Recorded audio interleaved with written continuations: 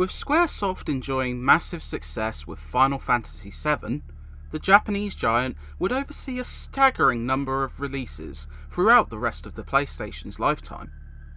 Along with the return of properties Front Mission and Mana, a great number of experimental titles would grace the console. Some didn't quite pan out, such as the ambitious yet flawed Saga Frontier with its free scenario system.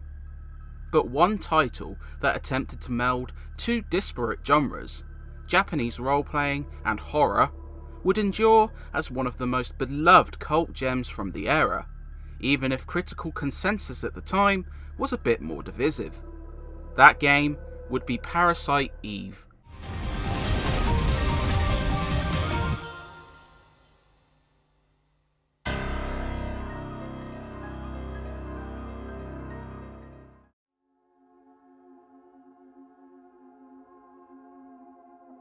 Serving as a continuation of the 1995 novel of the same name, Parasite Eve concerns NYPD cop Aya Brea. An innocuous blind date to the opera turns into a horror show, as the audience spontaneously combusts, with only Aya and the lead actress standing tall. After mutating into some kind of monster and revealing herself to be Eve now, Aya utilises her newfound immunity to begin to chase down the monstrosity before more damage can be done, with help from grizzled police partner Daniel and meek scientist Maeda. Squaresoft's penchant for strong storytelling was in full force here, buoyed by incredible FMVs such as the shocking opera house combustion that opens the game. Aya proves a tough and complex heroine who's easy to root for, and her companions prove just as likeable. The blend of real-world New York and body horror remains immensely compelling, with the world and characters forming an astounding whole.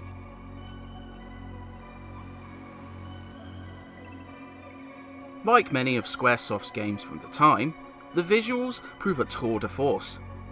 Pre-rendered backgrounds ooze detail and depth, with the off-kilter mix of New York and horror standing out.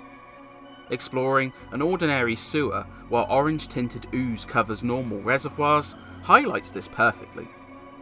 3D work proves a step up from the then impressive Final Fantasy VII, with characters exhibiting limbs closer to human, and impressive animations which convey emotion where a lack of facial animations cannot.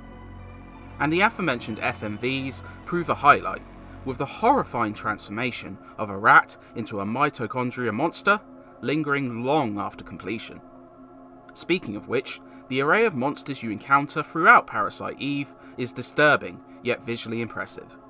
The audio proves compelling too, even if there is no voice acting. Yoko Shimomura's iconic soundtrack sees a range of standouts, from the piano-fueled Primal Eyes to the ominous boss theme. The effects also deserve a mention, with unsettling monster sounds and hard-hitting gunfire both hitting the mark.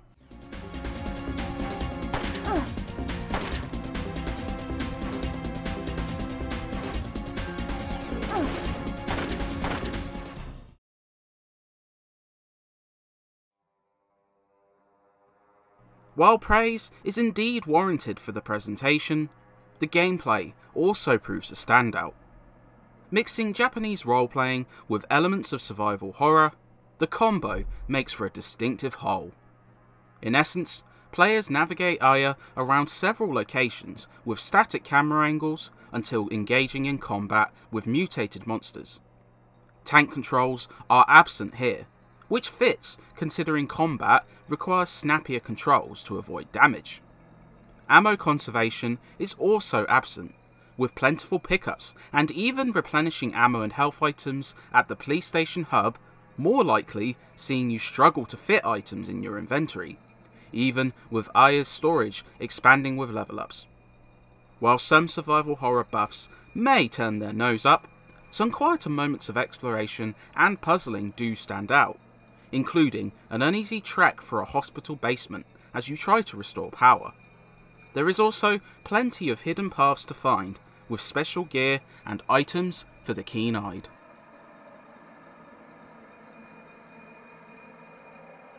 Combat utilises an active time bar, which allows you to freely move while charging and dodge attacks.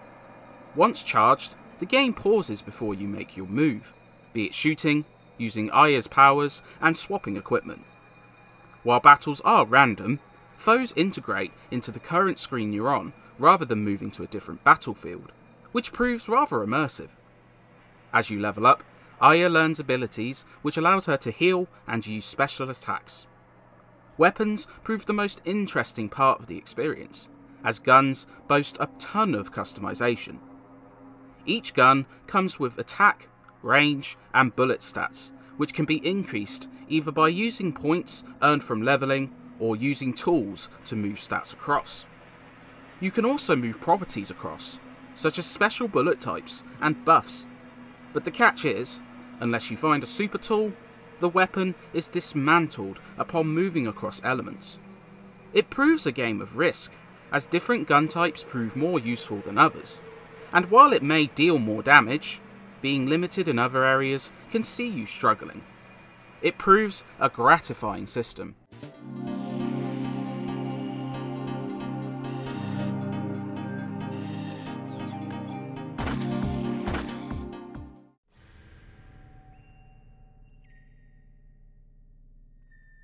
Parasite Eve proves a taut experience, with an initial run likely taking around 15 hours for most players.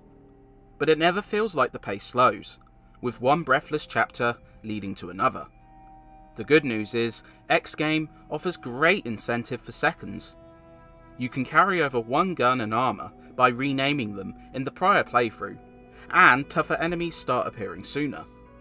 But the real incentive is access to the Chrysler building, a 77-floor bonus dungeon, which rewards unique gear, tougher monsters to fight, and a hidden ending for those who defeat the final boss on top.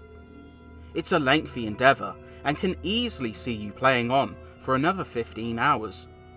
While perhaps still short compared to some JRPGs, it never drags or leaves the player bored.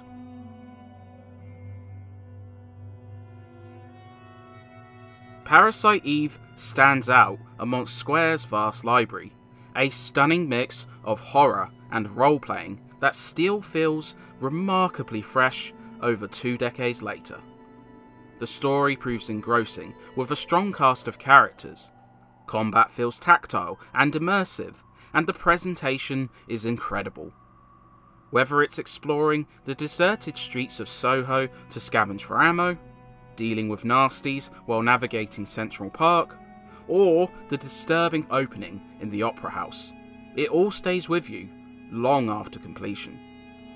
Anyone with an affinity for the PlayStation's vast library should seek this one out as soon as possible, as it's a must-play in almost every sense.